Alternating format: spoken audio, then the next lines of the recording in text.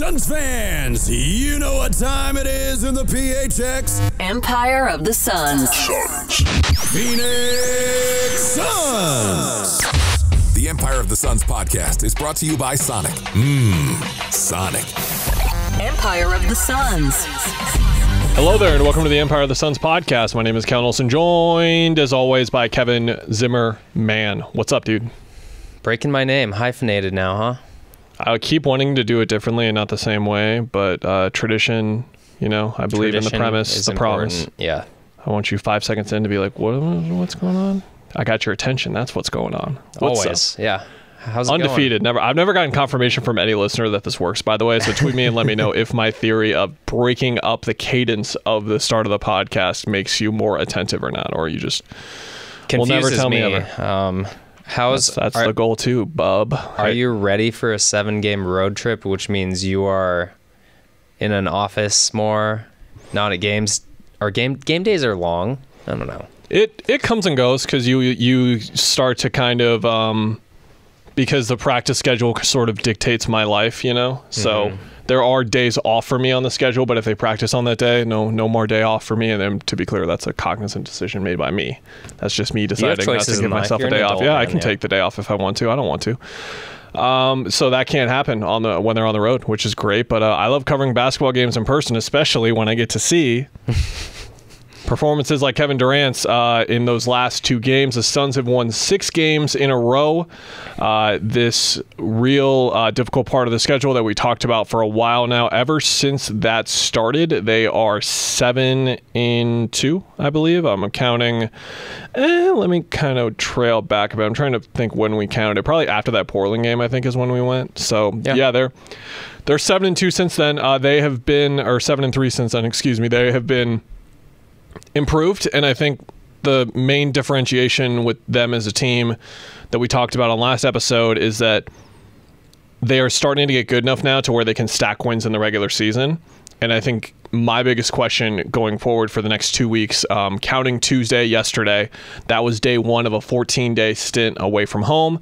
They've got a game every other day, including 1 back-to-back. It is Dallas, Indiana, Orlando, Miami, Brooklyn, Atlanta, and Washington. My question to you is, are they either going to remain looking like that team, regress a little bit, or can they take another step forward and start to be like, are we talking about them as a contender in the Western Conference? Because I feel like that conversation, when I'm hearing it lately, has been happening pretty organically, where people are like, yeah, this team can win a championship. And it's like, you got to remember where we were a week or 2 ago. I'm still not there yet. But I could be there if they just start to really piece some things together on this road trip. What do you think? Have you seen enough positive signs to think that could be coming? I still think we're in for hiccups and that sort of thing. I think we're in for like what we've seen the past week for sure, which is a better basketball team, better product, less of those just baffling stretches of bad play. But like, if Kevin Durant didn't double clutch and hit a crazy shot, are we back to square one? Because that game wasn't good. Like the first half, I'll say, not even the third quarter really, but first half wasn't good against the Bulls. And so until you get rid of those moments, I have concerns because you don't get into championship contender status in my brain when you just don't play consistent basketball, I guess. And like, I want to be watching this team and like know what to expect. Like, okay, they're going to gunk up on offense sometimes, fine. That kind of thing. Like, I want to be talking about the offense could be a lot better. I want to be talking about the defense is consistent, and that's going to be good enough. When the offense, we can start being nitpicky about that. So I don't think we're there yet, just because we haven't seen.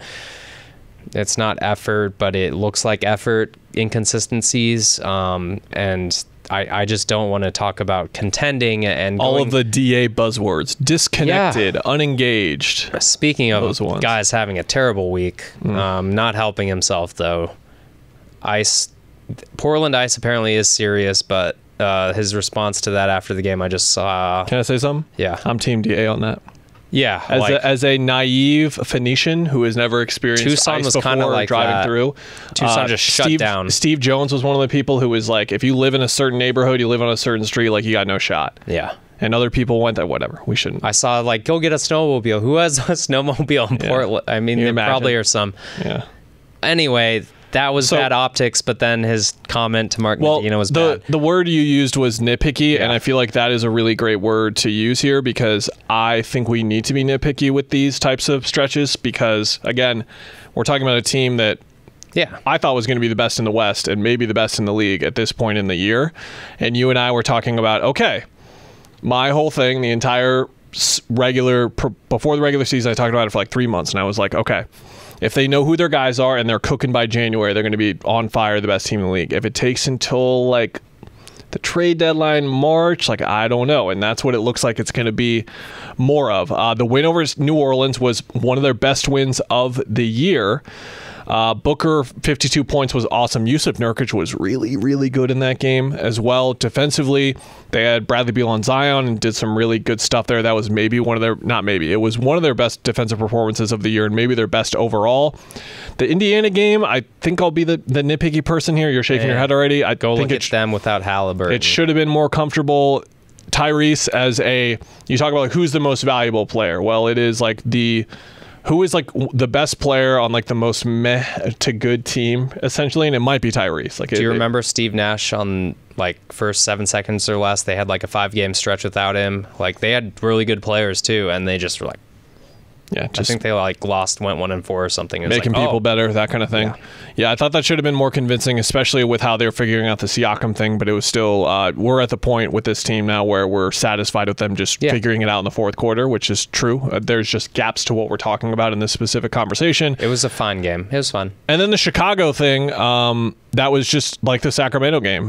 The comeback was different, but the first 2.5 quarters were the same, where it's just Ayo Dosunmu was the guy in the meeting watching tape in the morning at shoot around at a hotel somewhere in Scottsdale and was like, oh, I'm just going to sprint down the floor every time and I'm probably going to get like 10 free points in this game. And he did. The transition defense was rough. The overall defense was really rough. Kobe White on one play, defended by Josh Okogie. Nurkic was in a drop. Okogie gets stuck behind the screen.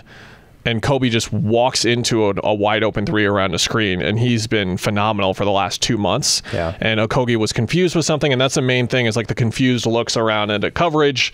Katie had a couple of those in the first half as well.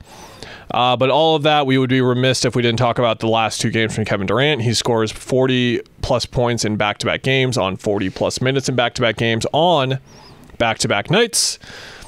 I made the claim, as someone who watched enough of Steve Nash to make this claim, who did not watch enough Charles Barkley to make this claim, but I believe, and who else would you throw in from there? Like Connie Hawkins maybe back in the day? Are you going to throw some Alvin Adams at me? Book? Well, I don't know what you're saying. Just the best overall player to ever put on a Suns jersey, not in terms of like, so Shaq would technically be the guy. Like that's one of the 6, 7 best players ever, but you didn't see him at the peak of his powers or near. I'm saying like his basketball ability as he's playing for the Suns, KD's the best they've ever had. I said that in the offseason or when they got him, and I still believe that now. But this was like one of the first initial offerings of that because I never think he's going to miss when he shoots the ball. But in the second half, like as soon as he got around as soon as his back cut worked and he was stepping into his shot, I was like, that's going in. And even he had the double clutch, not even a double clutch, the midair adjustment for Caruso was insane. I posted the screen cap. Like Caruso is going to hit the ball if he doesn't move his hand. He was insane in that game, and that is, I think, what we're going to be starting to see more of here. So you talk about 52 for Booker on Friday. You talk about this stretch from Durant. We're going to start to see more of those two guys carrying them on any given night. I don't think we've seen enough of that from them. I think, again, to expectations and standards, both those guys should be first-team All-NBA this year. Do either of them make an All-NBA team right now? Katie probably does. Book not so much right now. But both of those guys are all first-team All-NBA talents, and this is them starting to get to that level. Book was there. Durant and Booker both had stretches at the start of the season, but that was in the middle of their team just being a mess and having zero continuity at all. Now that they've got some continuity, they're healthy, we're starting to see those two things come together. Yeah, the 2 40-points games by KD, I think, are very different from... has he had a 40-point game yet this season? Or like, it was back-to-back season highs, yeah. Yeah, so it was a lot easier, what I'm getting at, compared to like when he and Book were really cooking earlier in the year. And I think that's a distinction you have to make because you have the big three, like, and even Bradley Beal's, what was that, the Lakers game where he went off and took over last week, a few weeks ago. But these are coming with the big three all intact. And I think that's really important because those guys have to have that aggressive attitude and get over the like, oh, we're trying to figure it out, and not be timid and overpassing and all that stuff. And I think just allowing them to find themselves in rhythms like that is super important, and it's going to happen, and it's going to depend on matchups, it's going to depend on the day, how they're getting covered, all that stuff. And that's really where you start, again, when you start nitpicking, that's where we can start getting into looking at the little stuff, like, all right, how do you build defense around that? Well, it's a lot easier to build strong defense around it when Kevin Durant is getting easy looks because they can't send doubles at him every time. Like, even when it was Book and Durant, there were doubles going at both of those guys when they caught the ball. So I just think that they're in a place now, roster-wise, health-wise, and all that stuff, and going on a road trip where we're going to start talking about these little things and in the context of this is what the team really, like, we expected it to be. We're going to learn a lot more, I guess, is where I'm going, and that just hasn't been the case. And look, if you look at how long they've been together, this would be like, what, 10, 20 games into the regular season if they're all healthy to start, and you move that into what? December. Mm-hmm. Like, they're a month behind, but this is where they should have been maybe a month ago, and I'm, for whatever reason, they just didn't learn or teach me anything about the rest of the roster, and now we can get there, I think. Did you ever go to the community pool growing up? Yeah. You remember when you would like arrive and like in the locker room and stuff, you're not necessarily like in the pool yet? That's what we're going to do with the trade deadline today. Okay. See where he was going? See where he was moving? I wanted to say we're going to dip our toes. We're not even dipping our toes, but we see the pool. Yeah. We see the pool. You're excited for it. I don't know if ready. I'm excited for you this got your one. sunscreen on. You know where the snackies are after. Like, that was like getting snackies at the pool was legendary as a child, as a youth, I must say. The Suns have limited assets, very limited assets. This is something we've talked about so much since the DA trade specifically that it feels like rehashing, but it's been a while, so we'll bring it up. They can't trade Grayson Allen. We're not even going to discuss Grayson Allen in this. Again, we talked about it last week. Like, if you offered the ideal 3D wing for him, I'd probably still say no if I was the guy making the decision. I'm not Suns fan, so take that for what it's worth. He doesn't know either anything. There's a ghost GM for the Suns. I didn't know. Shadow GM. Shadow GM is the term that I prefer. I'm sorry. It's okay. With the assets that they have, Nasir Little's contract is the one that stands out. He's on a 4-year, $28 million deal, I believe. He is on a deal that is small enough to where, especially with the numbers continuing to go up and up over the year, and this being the start of his deal, that even if he's not having that good of a year, he's still tradable. He's 23. For sure. And he is very young and just hasn't been in a great situation yet. And I'm counting this one too because he's competing with 4 guys for minutes. Some nights he's playing, some nights he's not, some nights he's hurt, sometimes he's not. He still hasn't quite found that ideal scenario just yet for him. They have got how many second-round picks? Is it 4? I believe it's 3. Is it 3 or 4? So let's just call it 3 to be safe, but we can go with 4. I've seen I'll go look fake trades abound going up over the last couple of weeks on my timeline and all those types of things. Outside of that, they have like filler contracts that they can throw in, I guess. I'm just saying they don't really have anyone on the minimum who, 1, they would be interested in trading, and then 2, other teams would feel would add more to the deal. Necessarily, maybe someone is looking at the year that Utah is having, for example, and they can get him on the cheap. I don't really know. They have a couple of trade exceptions that they can use as well, but this trade deadline, the main thing I want to say is this trade deadline is a big one because this is the last time as a second apron team that they can mesh salaries together. Now, they don't really have the salaries to do that anyway. They don't really have, like, this guy makes 7, this guy makes 16, and then all of a sudden it's 23, and then you go get this stud. Like, that doesn't really work for them. But this is the last time they're going to do it, so I think that they are going to be extremely aggressive in looking on the market, and I think that the main thing that they are going to be focusing on is finding someone who is going to be here beyond this season. I don't think that a rental is going to be something that they really look toward, because they need to use their assets in the best way possible to lengthen the timeline of the other 3 guys, essentially. Like, Nurk is around for a bit. Grayson is someone you can extend. Now, Ishbia's pockets are deep. We know he said it a million times. If it's what's best for winning, then I'm going to do it. What's best for winning is re-signing Grayson Allen. So this is a huge, like, moment of, like, okay, let's see. Like, now maybe Grayson Allen, like, falls off in the second half and this becomes a different conversation later. I don't think he's going to. Is he going to shoot 50% the rest of the year from 3? No, but he's still going to be awesome, like he has been. So all of that being said, I think that's what they're going to be looking for, especially. The question is, does that guy exist? Is Royce O'Neal actually attainable, for example, in this kind of situation? And then this is where the Miles Bridges name comes up. And I think you and I will both plainly state it here and just leave it there for now and say we will have the conversation if he's a Phoenix Sun. But it sucks. It's a terrible idea. They shouldn't do it. You shouldn't have people like that in your organization. There's another name to talk about there as well that we've talked about in the past on this podcast, and we'll leave it at that. Yeah.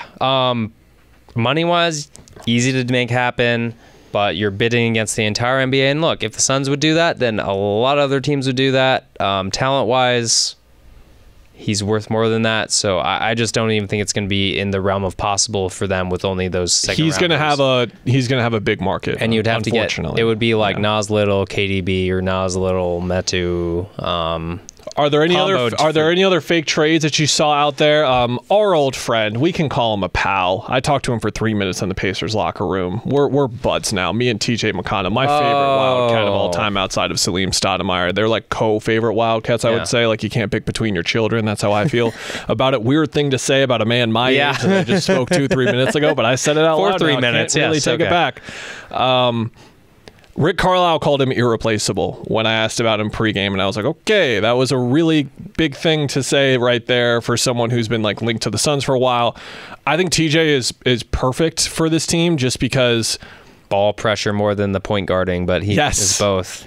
Defensively, he would be, and energy-wise, he would be outstanding. The point guard stuff, whatever. Like, I don't, like, him haunting the backcourt 94 feet to slow up your transition would just make that not an issue anymore. If you can get him, great, but I don't think you're getting him for what you have. You would probably need to throw in something to entice them. Now, I will say again, like we talked about with him in the offseason. Three-way trades exist also. Those things do exist, and they have Tyrese Haliburton already, who plays a ton of minutes, and he doesn't really play much too. Guess what? When Tyrese Haliburton's out there, he should have the ball in his hands. TJ, he should have the ball in his hands, and they have Andrew Nembhard, who they like a lot. They like him a lot. So that is something to keep in mind. Siakam's there. That's another now secondary guy who, like, when TJ's out there with Siakam and Haliburton's off the court, you want the ball in Siakam's hands. So maybe it makes more sense now for them than it did before.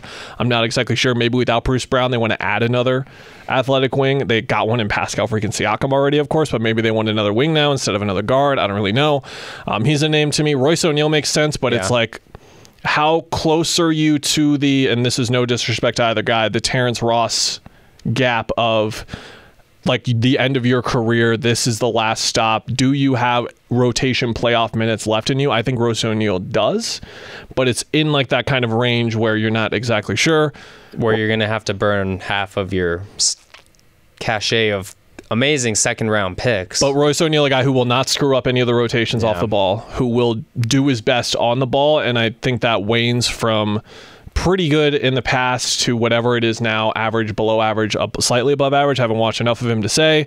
Can hit an open three and is a really underrated passer as well. I think he's at like 3 assists a game this year, I saw, which is like, he's never on the ball. How do you get 3 assists per game? That means you're a smart, applicable player, and he's always been that over his time with Utah as well. That kind of name. And the way I'll say it is, the guy who you know is in the playoff rotation for sure. Like, we're adding him next to Eric Gordon. Can you get that guy? If they can, it's a home run. They're probably going to hit an RBI single instead, which, you know. We'll see. I think things are churning, but you got to go, huh? You have I gotta go, man. Things to do. The schedule is a bustling a bit. We had a meeting at 2. We have this at 2:30. I got the segment at 3. I probably have another meeting at 3:30 that I forgot about or something. I don't know. Yeah, check your calendars. Okay. Yeah. You're the lead editor, man. I'm not lead reporter or whatever. I'm just like staff writer or whatever. Your web content editor. Your son's beat writer, voice. Are the Cats okay? I don't think they're okay. I'm sorry about Boswell, man. It's not going well for you over here. Again, just like one more year in school and it's going to do him wonders. It'll be okay. It'll keep him in school. Okay. You'll get to watch more of him on Arizona. I think he's going to go to the draft, and I think he should anyway. No, he shouldn't. But not when Jaden Bradley's playing over you. He should for like your draft stock may never be higher kind of thing. But in my opinion, the basketball development, he should stay another year, and it will make him a certified top 10 pick next year. But he's going to be 19 next year. Still a little baby. Not my child. Not your child. He is not on the 30 U of A Wildcats, so I feel like I care about as much as my future children. 30-year-old TJ McConnell or however old he is your child, though. Yep. Okay. He bantered about Wisconsin. It was great. All right. Bye, everyone.